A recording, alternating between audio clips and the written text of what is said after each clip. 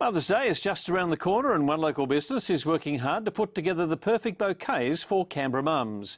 This is no ordinary florist. Its flowers make the world of difference to employees.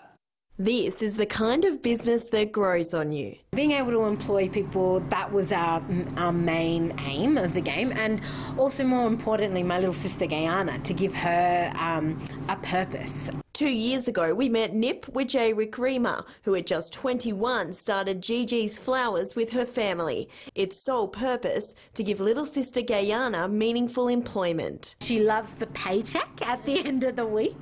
She loves going out, getting frozen yogurt, getting dresses, getting her nails done. She really enjoys that. But she also, now I think as she grows older, she understands her role in the business. But now Gigi's is not only helping Gayana. Since its inception, it's employed 6 casual workers, including 35-year-old Lauren. I just love working with Gigi's because it's a really good job to work at. But delivering flowers around Canberra is an amazing job.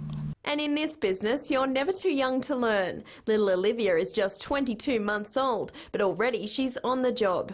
Her mum Monica volunteers with Gigi's Flowers. It's a cause close to her heart. It gives me hope for Olivia's future, that there are families out there, you know, giving people with different abilities to you and I a chance to prove that they can work and become independent. Today, employees at Gigi's were working hard to get bouquets ready for all the lucky mums in Canberra.